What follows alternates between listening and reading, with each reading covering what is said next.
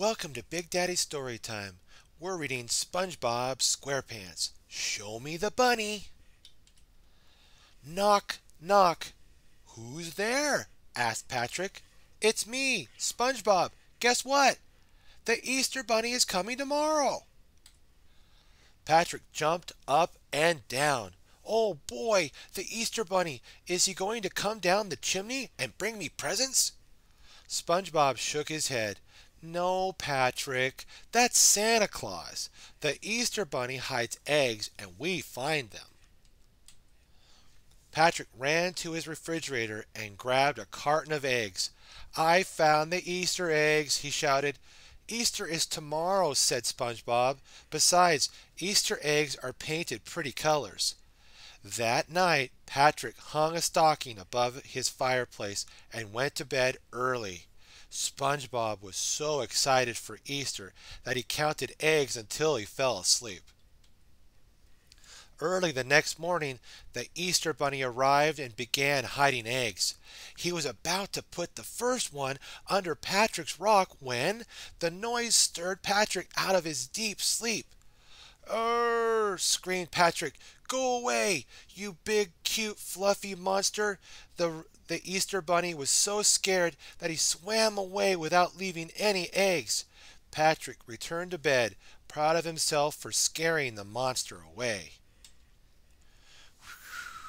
SpongeBob's alarm rang and woke him up. "I have to get Patrick. It's time for the egg hunt." Patrick proudly told SpongeBob how he saved Bikini Bottom from being attacked by a giant monster. When Patrick described the monster, SpongeBob said, "Oh no, you scared away the Easter Bunny." Patrick began to cry. "I ruined Easter." SpongeBob asked Gary what to do. "Meow," replied Gary. "You are right. I will color eggs and hide them so Patrick's Easter will not be ruined," said SpongeBob. Patrick will never know it's me in this Easter Bunny costume," SpongeBob said with a giggle. Then he darted around, hiding Easter eggs everywhere. "I will put one here, and here, and here, and here," cried SpongeBob. Squidward stuck his head out of the window and said, "SpongeBob, what are you doing?" "I am the Easter Bunny," SpongeBob replied. Squidward rolled his eyes. "Right, and I am Little Red Riding Hood." "You are?" asked SpongeBob, amazed. "No," shouted Squidward. "Just be quiet. I am trying to sleep." When SpongeBob was done, he knocked on Patrick's rock. Patrick looked outside and cried, "Merry Christmas, Easter Bunny!"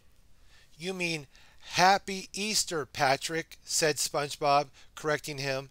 Okay then. Happy Easter, Patrick," repeated Patrick. "Never mind," said SpongeBob. "It's time to get your best friend and go on an egg hunt." SpongeBob ran home and took off his costume. Suddenly Patrick burst in. "SpongeBob, the Easter Bunny came! I am going to win the Easter hunt, the egg hunt, and I can feel it." "It's not a contest, Patrick," said SpongeBob. "We just find the eggs and then eat them." Patrick ran out of the door. "I am going to win," he yelled. SpongeBob and Patrick began hunting for Easter eggs. Soon SpongeBob's basket was full, but Patrick could not even find the eggs right in front of him.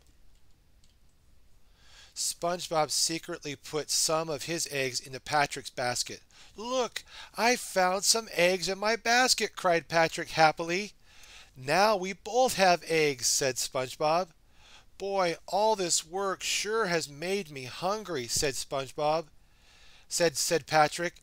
He then ate all the eggs in his basket. As soon as they were gone, he began to cry. "All my eggs are gone. I lost the contest. This is the worst Easter ever." SpongeBob felt sorry for Patrick. "You can have some of my eggs," Patrick smiled. "Really?" "Sure," said SpongeBob. Patrick took all of SpongeBob's eggs and ran home shouting, I have the most eggs, I win.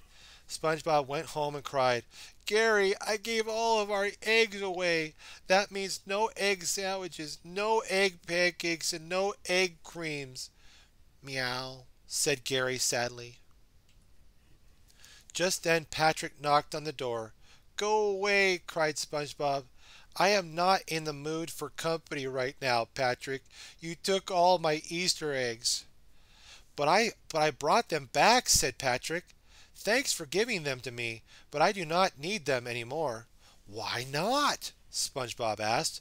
Because I found the biggest Easter egg ever, said Patrick. SpongeBob looked up at the huge egg. Isn't it beautiful? Cried Patrick. I don't think that's an Easter egg, said SpongeBob. Suddenly, the egg began to crack and come out, and out came a giant fish. It began to chase them. Run for your life, yelled SpongeBob.